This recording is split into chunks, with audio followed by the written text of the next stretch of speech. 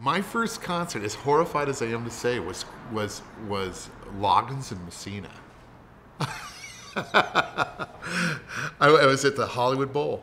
I was 14 years old, and I went with my brother, and he was like 17, 18 years old, and I remember going up to the bar and actually buying without getting carded margarita.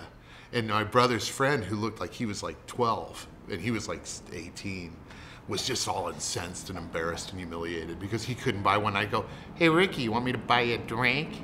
That was great. But it was a good concert, you know, House on Pook Corner, and you know, I mean, but very 70s.